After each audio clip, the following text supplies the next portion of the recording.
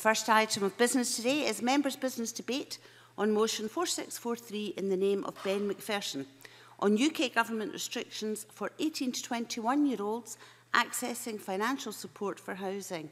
The debate will be concluded without any questions being put, and may I ask those who wish to speak to press the request to speak buttons now. And I call on Ben Macpherson to open the debate. Around 7 minutes, please, Mr Macpherson.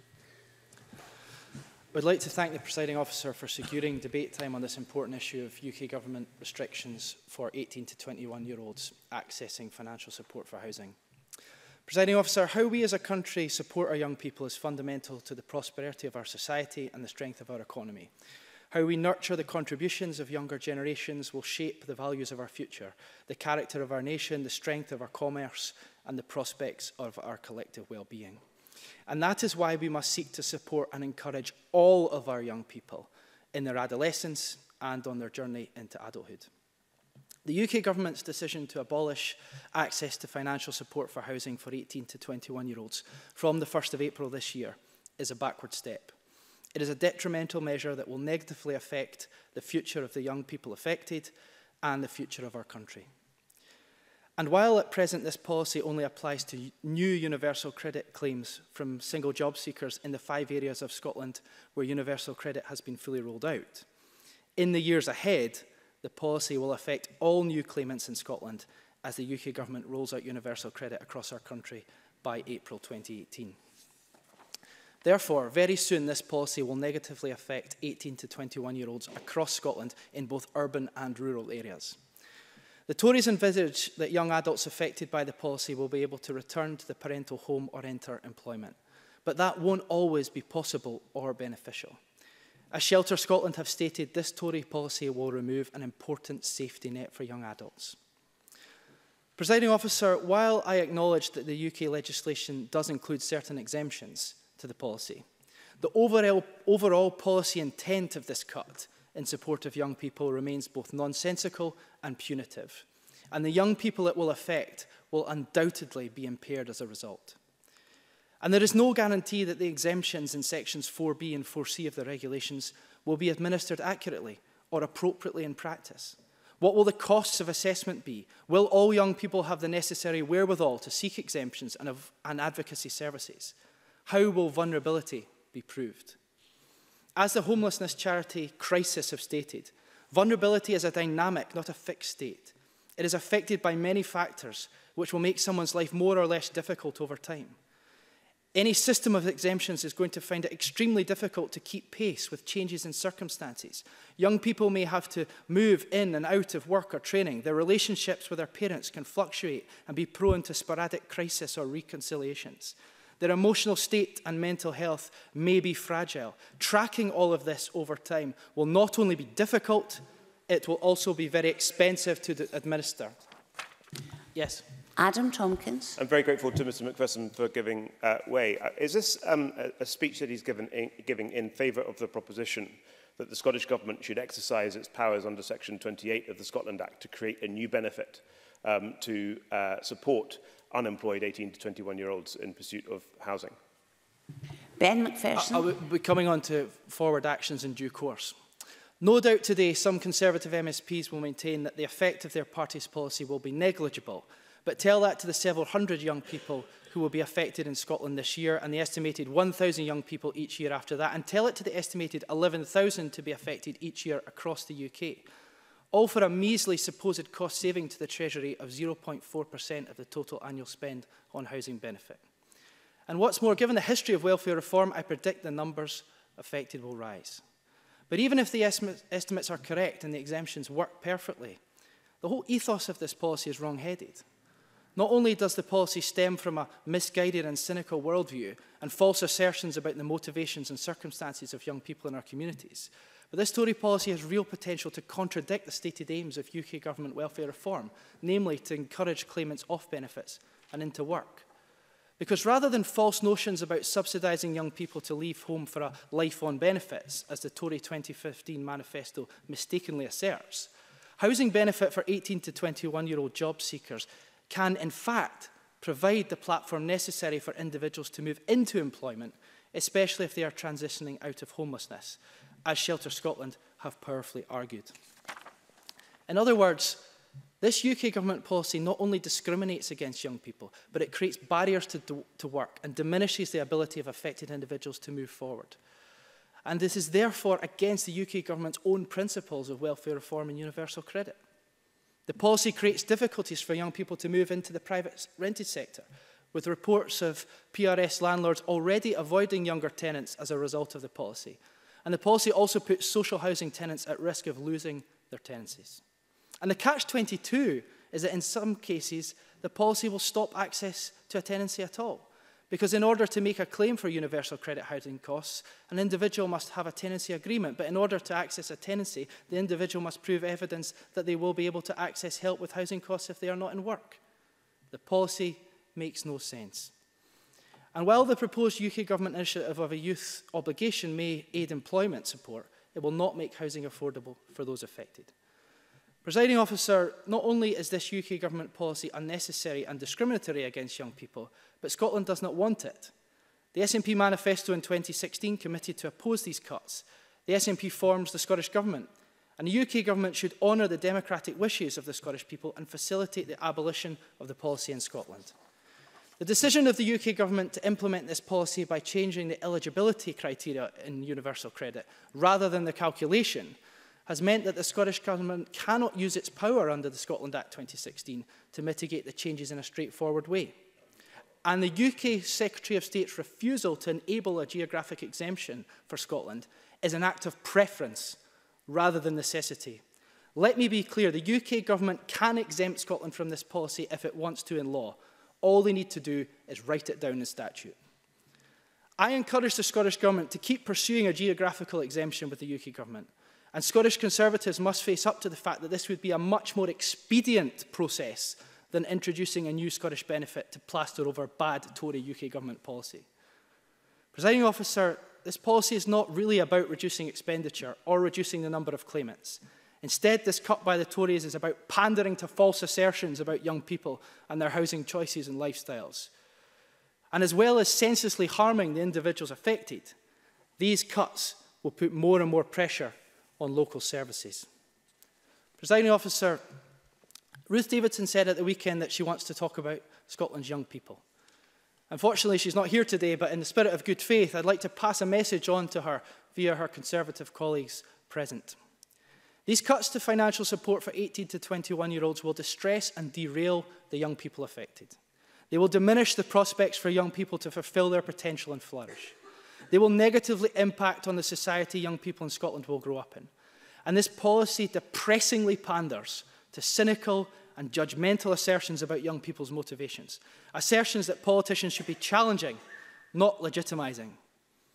Presiding Officer, in conclusion, I call on the Tories and the UK Government to abandon this wrong-headed policy of restricting access to financial support for 18 to 21-year-olds. And I urge the Scottish Government to keep standing up for Scotland's young people, to keep opposing these restrictions, and to keep pursuing a sustainable removal of these restrictions and the cuts and hardship they will cause. The housing system is already stacked against young people. This Tory policy does not help. Now move to the open debate. Speeches of around 4 minutes, please. Adam Tompkins to be followed by Marie Todd.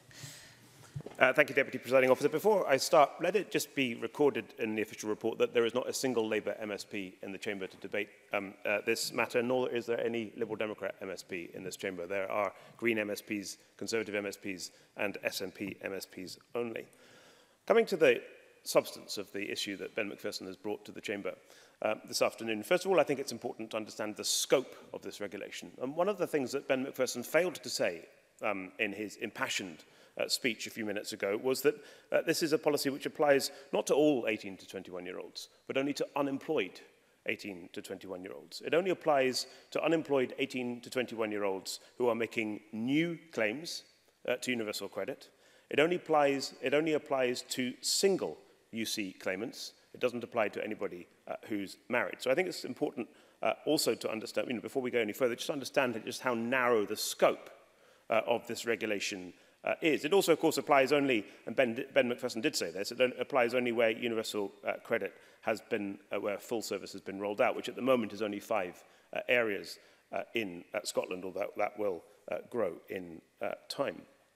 It is also a policy, Deputy Presiding Officer, in respect of which there is a large number of exemptions which have been, in the words of the Scottish Government, co-produced with a range of stakeholders who've been working with DWP to develop this policy. This policy will not apply to anybody responsible for a child, any parent, carer or guardian. It won't apply to anybody in temporary accommodation. It won't apply to anyone who was a care leaver before the age of 18. It won't apply to any victim of domestic violence, and it won't apply to anyone unable to return home because of a risk to physical or mental health. And these exemptions ensure that the most vulnerable will continue to have the housing support that they need. So the policy will only affect those who have no barriers to work and who are able to return safely to their parental home. That's its justification. Now, the policy removes what was formerly a perverse incentive for young adults to leave the family home and pass the cost of doing so onto the taxpayer. And the policy is about stopping young people slipping straight into a life on benefits, quite the opposite of the rationale that Ben Macpherson sought to portray underlying this policy. Those affected by the policy, Deputy Presiding Officer, will be helped, moreover, by a new youth obligation within the framework of universal credit, a form of intensive employment support backed by apprenticeships, traineeships and work placements, entirely exactly the sort of employment support that I would have thought everybody in this chamber from any party would want to support. Ben Macpherson's motion talks about the UK government's short timescale behind the introduction of this policy, and that's an aspect of his motion that I just don't understand. David Cameron, the former Prime Minister, first raised this as a policy in 2012. It was in the Conservative Party manifesto, the successful Conservative Party manifesto in 2015, as Mr Macpherson said in his remarks, and it was formally introduced in the summer budget of that year, 2 years ago. Now, I know that Mr Macpherson supports a government here that is moving as slowly as it is possible to move in terms of the progress of the devolution of welfare. But really, announcing a policy in 2012, making it formal in 2015 and introducing it with effect from April 2017 is not moving at a short timescale. Happy to give way if I have time. I can give you a little bit of time. Ben Macpherson. Just very briefly, I'm grateful to Mr Thomas for giving way. Would they acknowledge that the regulations were only laid a month before the implementation of the policy? Adam Tompkins. I would acknowledge that the regulations were signalled months and months and months in advance in the summer budget of 2015. A sensible government would regard a period between the announcement of a policy in 2012, making that formal in 2015 and implementing it in 2017 as a sensible pace of progress. Finally, the power to create new benefits, and this will be my final point, Deputy Presiding Officer. The reason why the UK government could not act under Section 11.4, I think it is, which is the provision of the legislation that the Scottish Government wanted the UK Government to act under, is because the Secretary of State has legal advice that it is impossible for him to, it's legally inept, legally impossible for him to act under that power. So the only power under which he could act to introduce these regulations is a power that changes the eligibility. Now, I fully accept that that means that the top-up power cannot be used in this instance. But that's why, around the Smith Commission table, we didn't just agree a top-up power. We also agreed a power, which is in Section 28 of the Scotland Act, to create new benefits in devolved areas. This is a devolved area. We're talking about housing. If the Scottish Government wanted to introduce a new benefit under Section 28, then it has all of the powers it needs to, and it seems to me that if the Scottish Government wanted to do that, it need look no further than Ben Macpherson's speech for the justification for it doing so. I may have to be a bit tighter on the following speeches. Marie Todd to be followed by Andy Whiteman. Thank you, Presiding Officer, and thank you to Ben Macpherson for bringing forward this important members' debate. Just yesterday in this Parliament, we debated the impact of welfare reforms on disabled people. And a couple of weeks ago, we debated the callous rape clause policy. We've already heard some members in this chamber defend the frankly indefensible. And here we are again, discussing another ill-conceived and harmful Tory policy, which we know will have a detrimental impact on the most vulnerable people in our society. Homeless charities, including Shelter, Crisis and Centrepoint, have been very clear in voicing their concerns. Cutting housing benefits to 18 to 21-year-olds risks increasing the number of rough sleepers. Why would the Conservative government in the UK introduce cuts that are known to have this effect, when they also know that homelessness is on the rise for the 6th year running in England? Doesn't this undermine the government commitment to reducing homelessness? A spokesperson for the Department of Work and Pensions, and Mr Tompkins has repeated here, claimed that the move is intended to make sure that 18 to 21-year-olds do not slip straight into a life on benefits. The Tories talk about choosing a life on benefits, choosing to claim housing allowances, but this fundamentally misses the point that for many people there is no choice. The idea that removing entitlement to housing benefit will drive all young people to earn or learn, to use David Cameron's own words, is to misunderstand many of the people who rely on this part of the social security system. The policy fails to take into account the reality of many young people's lives. The option of being able to live with your parents is not a luxury that's open to everyone. I represent a part of the country where youngsters rarely live with their parents beyond school age. Many of us in the Highlands and Islands leave home for work or study at a very young age. I was only 17 when I left home myself, but my family were still able to support me. These cuts will affect those who, through no fault of their own, find themselves in desperately difficult situations.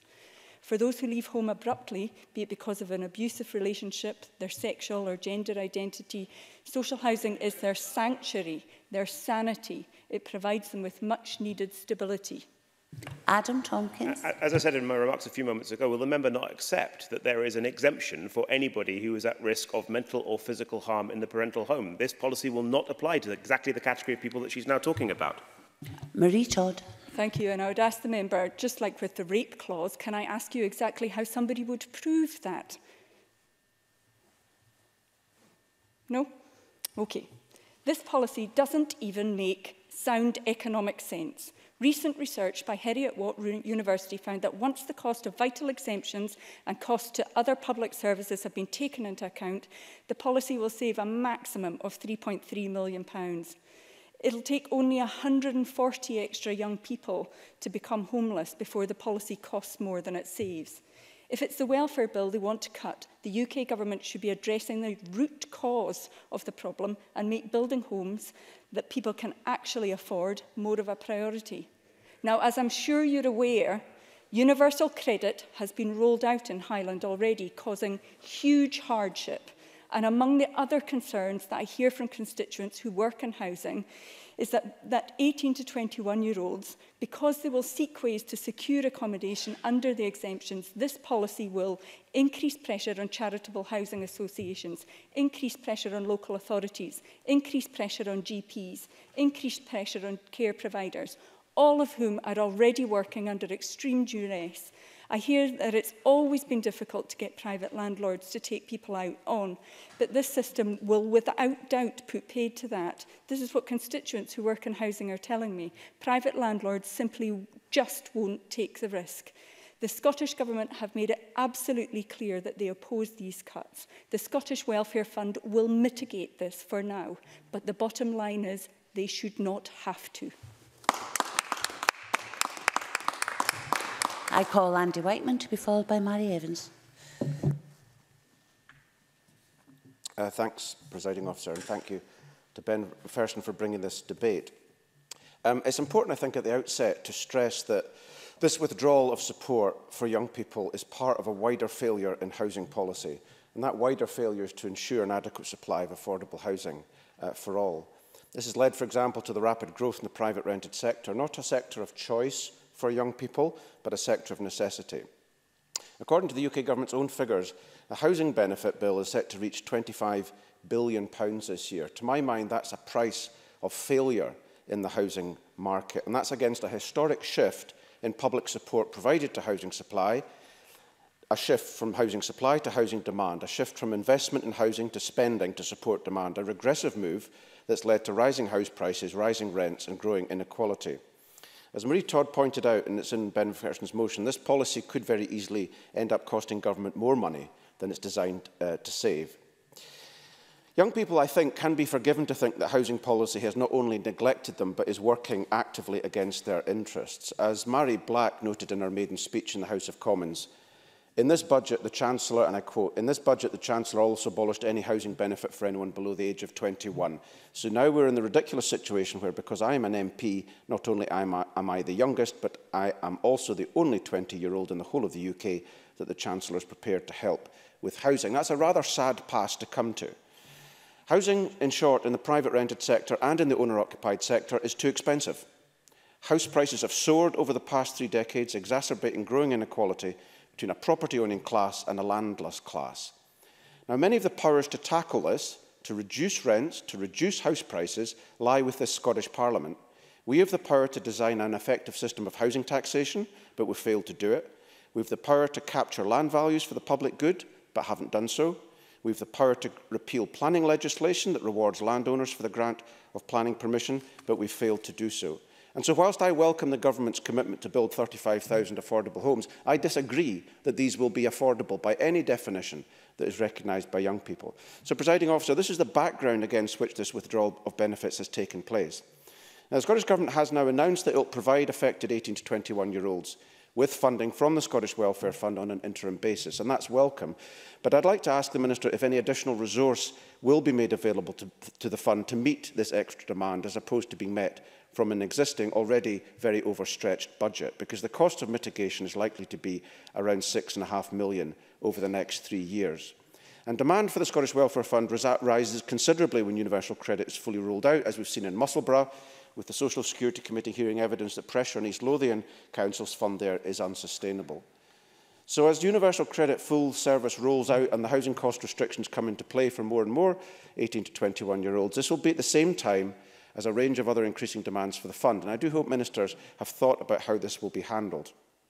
Whilst I have a great deal of sympathy for the position the Scottish Government has been forced into it by the unwillingness of the UK Government to create a better mechanism for mitigating this cut, I'd also like to stress that doing so through the Scottish Welfare Fund should only be temporary. It's meeting a statutory entitlement, albeit a de facto one at present, through what is effectively a discretionary fund, and that's not a good precedent to set. Presiding Officer, fundamentally in this Parliament we need to focus on eliminating the necessity for providing housing support by solving the underlying structural problems in the housing market. Most of those are already devolved to this Parliament, and we should use them. Call Mary Evans to be followed by Graham Simpson. Thank you, Presiding Officer, and I would remind the Chamber that I'm the Parliamentary Liaison Officer to the Cabinet Secretary for Communities, Social Security and Equalities. And normally you start a debate by saying it's a pleasure to take part in it, but I don't really take pleasure in taking part in the debate today, just like I didn't take any pleasure in taking part in the debate last week on food banks or in discussing the impact that cuts to social security have had on those with a disability yesterday. But here we are again, and while I don't necessarily take pleasure in speaking in today's debate, I'm glad at least to have the opportunity to do it and to highlight yet another Tory policy that will have a devastating impact on a number of young people in this country. And to that end, I would very much like to thank Ben Macpherson for his motion and for bringing this debate forward. I just feel that no matter which way you look at this policy, it's poorly thought out, doesn't make sense, and as we've already heard, has the potential to cost more money than it saves. And while there are exemptions to the policy, they don't go far enough. And as Shelter highlighted in their briefing, the impacts could be catastrophic. The draft-led regulations, as we'd already heard again, were only laid one month before the intended implementation date, and this is something that the organisations and local authorities, it didn't give them enough time to prepare for the impact, just in spite of what Adam Tompkins would like to admit today. And while in Scotland the government have committed to mitigating against this policy for an interim period of time through the Scottish Welfare Fund, the UK government have refused to delay its implementation while discussions between the two governments took place, and, as Ben Macpherson highlighted, to give a geographical exemption to Scotland. Now, the Scottish Government estimates that 768 people will be affected by this policy, and they won't meet the exemptions and would have to apply to the Scottish Welfare Fund. In Aberdeenshire and Angus, that I represent, where universal credit is expected to be rolled out from November this year to March 2018, it's estimated that in Angus 23 people will be affected and in Aberdeenshire 20 people. Now that's 43 people too many and 43 people we can't let fall through the net. This policy will also cost more lives than than it saves if it results in an increase in homelessness. As we already heard from Marie Todd, which I think is a vitally important point to remember, only 140 young people need to become homeless for the costs of this to outweigh any potential savings identified. The latest cuts to housing benefit, though, for 18 to 21-year-olds are simply part of a wider attack that the Tories have launched on young people across the UK. Though thankfully in Scotland, under this government, there has been some protection against the worst of this. Because let's look at the overall picture here and exactly what the Tories have done for young people since they came to power.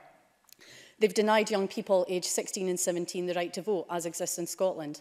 So while young people have had the chance to have their say in the council election 2 weeks ago, they are now in the bizarre position of 5 weeks later not being able to vote in a general election, the results of which will no doubt punish their generation for yet another generation to come. You could be a young person in the UK, be doing the same job as someone older than you, but not be entitled to the same pay because of your age. You're not entitled to the living wage. You have to pay tuition fees to attend university. As of autumn this year, you can be charged up to £9,250 to attend university in England, with degree debt in England the highest in the English-speaking world. Those who do graduate do so with an average debt of around £44,000. Those from the poorest backgrounds can expect to graduate with in excess of £50,000 worth of debt, because the Tories, while increasing tuition fees, also saw fit to scrap the maintenance allowance, which 620,000 young people were dependent on. The amount of debt taken on by students in England has more than doubled in the last 10 years, and this is a Tory policy which is burdening an entire generation and forcing them to begin their lives saddled with debt. The housing benefit policy is the latest in a long line of Tory policies which are ill-conceived and which will ultimately cause harm. This is nothing more than yet another assault on young people, which we in Scotland are yet again forced to mitigate against. If you're a young person in the UK, this is a pretty bleak picture, and I would urge all young people to remember all of these points raised when they walk into that polling booth on June the 8th. The last of the open speakers is Graham Simpson. Thank you, Deputy Presiding Officer. It's strange, isn't it, that we have debates on welfare in this Parliament as though changes to the welfare system are some kind of bolts from the blue, last-minute, nasty Tory broadsides designed to catch out the needy. That's the narrative. I thought you'd like that one. That's the narrative, but it's entirely wrong.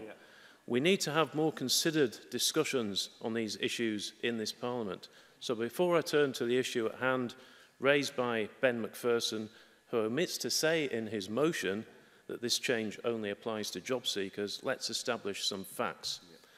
The removal of entitlement to the housing element of universal credit from young people aged 18 to 21, with some exceptions, from last month, was first trailed by David Cameron in 2012 and then announced by the then-Chancellor George Osborne in his summer 2015 budget. We've known it was definitely going to happen for nearly 2 years.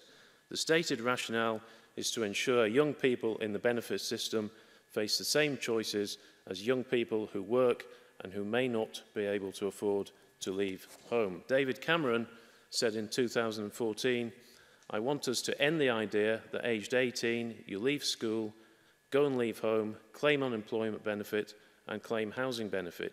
We should not be offering that choice to young people. We should be saying to people, you should be earning or learning. Laudable aims. Nobody benefits long-term from a life on benefits. There will, of course, be exceptions, as there should be. The regulations specify the categories of young people who will be exempt. They include those who may not be able to return home to live with their parents, certain claimants who've been in work for 6 months prior to making a claim, and young people who are parents. Those in temporary accommodation are also exempt. Nobody who's currently in receipt of any payment is going to lose out. This only relates to new entrants into the system. The aim of it is to ensure that young people don't slip straight from school and onto a life of benefits. And if anyone thinks that's a positive destination, stick your hand up now. Nobody. Young adults affected by the policy will be expected to return to the parental home or enter employment. The UK government envisages that the new youth obligation will help young people into work, as Adam Tompkins mentioned. About 1,000 people will be affected UK-wide in the first year, and only a few hundred in Scotland. I called earlier for a considered discussion. That means all of us retreating from knee-jerk partisan positions, the sort espoused by the Ben Macphersons of this world. I want to see homelessness, oh, Ben smiled, that's good. I want to see homelessness reduced, eradicated even. As the Scottish Conservatives housing spokesman, it's an issue, no, I'm not. As the Scottish Conservatives housing spokesman, it's an issue I feel passionately about. We, as a party, signed up to Shelter's call for a national homelessness strategy earlier this year. The SNP is the only major party not to have done so, so don't lecture us on homelessness. And I'm involved in the local government and communities committee's inquiry into homelessness, the causes of which are complex. There are no easy solutions. I was at a conference in Glasgow this week, organised by Crisis, which was formed 50 years ago by Conservative Ian MacLeod. It behoves us all to retreat from the kind of hysterical language used in this motion and deal with this subject in a serious and considered way so that organisations such as Crisis don't exist in another 50 years.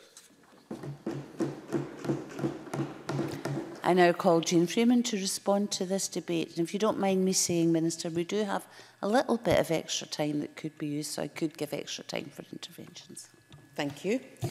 Thank you, Presiding Officer. Can I start by thanking Ben Macpherson for bringing this motion to debate and for the opportunity to close the debate on behalf of the Government. And can I also start with probably what will be the only point of agreement with Mr Tompkins in this debate, but can I too record my disappointment that neither Labour or Liberal Democrat colleagues have chosen to join us for what is an important discussion. That was it, Mr Tompkins. It's not going to get any better than that. I'm also happy to put on record that the Scottish Government does share many of the concerns that have been raised by members today about the removal of support for housing costs for 18 to 21-year-olds. And we did make it clear in our manifesto, and which then elected us to be the government in Scotland, that we wish to retain housing benefit for that age group and for those affected by the UK Government's policy. And I'll come to that in a moment. I'm more than happy to assure Mr Macpherson that we will continue to pursue that manifesto commitment on which we were elected, and in particular to pursue with the UK Government the Smith Agreement and their requirement to honour that agreement as we do. I want to start a bit more substantively by refuting absolutely this notion that we've heard from our colleagues here in the Conservative benches that a life on benefits is somehow a choice, and a choice that young people consciously, deliberately, willingly make at the age of 18. All of the evidence points us in the other direction. And if any members in the Tory benches actually took the time and the trouble to talk to the young people affected, they would know that those young people, like young people the length and breadth of Scotland, have ability and talent, many challenges to face, and what they want is to be able to live an independent life. And in my world, that is something that a government should assist them to do and not actively try and prevent them from doing it. What a contradictory policy we have here. A policy where the DWP would allow an individual won't allow them support to sustain their current tenancy, but if they then become homeless and under our legislation are protected with temporary accommodation, they will get that support back. So there is no sense in this, and there is no sense in it in terms of either logic or, in a moment, or the cost. I cannot understand what the point is. Mr. Tompkins said, let's remember the narrow scope of this policy. Let's remember the long list of exemptions. I remember both. And I am forced to the point of wondering, what is the point of this policy? Is it still, in just a second, is it still based on this notion that the benefit system isn't there for all of us in times of need? It isn't something that we all collectively contribute to, which is our view, there for all of us, something that is part of a contract, a social contract between government and people like the National Health Service, but rather it is something that people who are scroungers, who are work shy, who want to live off the state, and therefore we have to be suspicious of them, we have to curtail it, we have to make sure that they get as little as possible. Is that the ideology? I think so. Mr. Tompkins, is it indeed? Adam Tompkins. Does the Minister think that the taxpayer should pay the rent of an unemployed 18 to 21-year-old? And if she does, when will she use her powers under Section 28 of the Scotland Act to introduce such a benefit into Scots law? Jean Freeman. I do not accept for 1 second this binary notion that there are a bunch of taxpayers over there working hard, contributing and gaining little, but looking after, shoring up and somehow in some charitable way looking after this other lot of people over there who are scroungers and work shy. I absolutely do not buy into that notion at all. And if Mr. Tompkins had listened for one moment to the debate we had yesterday on disability, he would understand that it is that very fundamental ideological difference between us, which is produces the notion that people are stigmatised, that they are vulnerable, that they somehow are afraid to go and ask for what they're entitled to. I go back to my point. I'm getting to your point. I go back to my point, which is social security is an investment we collectively make in ourselves and each other. And neither of us, Mr. Tompkins, neither you nor I, know the day when we might need that financial support. So therefore, I don't accept what he has said, and I am getting to the point about when we will deal with this matter in Scotland. But let me say this. There is no reason, do not come here and quote legal advice. There is no reason at all, why the UK government could not have introduced the changes it seeks in a manner which would have allowed us to retain that benefit for those 18 to 21-year-olds. Two governments certainly coming at this matter from opposing sides, both with manifesto commitments. We were prepared to honour and respect their democratic right. Unfortunately, they have not been able to do that with us. So we are forced, as Mr. Whiteman said, we are forced into using an interim, non-person-centred, unnecessarily bureaucratic solution called the Scottish Welfare Fund. One that, yes, and I can give Mr. Whiteman assurance that there will be additional funds there to support that, because we are determined that whilst we argue with the UK government about their approach and the intransigence with which they have dealt with us, we will not see any young person in Scotland suffer while that argument takes hold.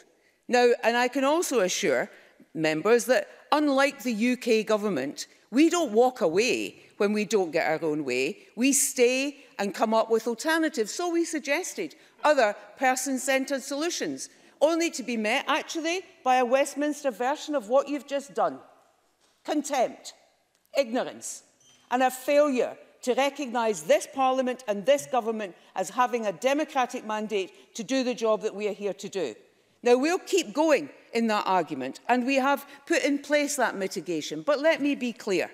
The current UK government's position is not acceptable in terms of 18 to 21-year-olds. Now, I am grateful to COSLA and to officials for the work that they have done to ensure that we have that interim solution. Draft guidance has been written and will be consulted on in the coming weeks. And after the election in June, we will continue to engage with whichever UK government is there in order to pursue this and the other areas, specifically around the benefit cap, where they continue to set their face against the democratic powers of this Parliament and this government to pursue our agenda. We will use the powers that we have at our disposal, and we will make sure that as we use that Scottish Welfare Fund, we learn the lessons that we need to learn and consider how, if we cannot, through universal credit, enact our manifesto commitment, what alternatives there will be to that.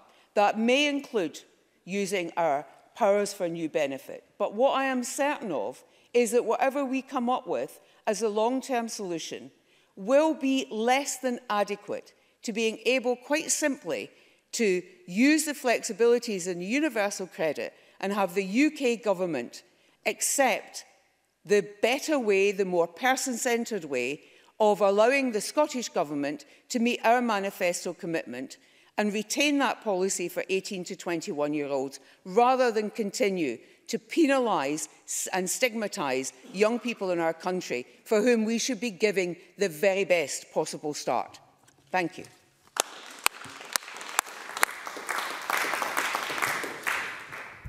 This meeting is suspended until 2 o'clock.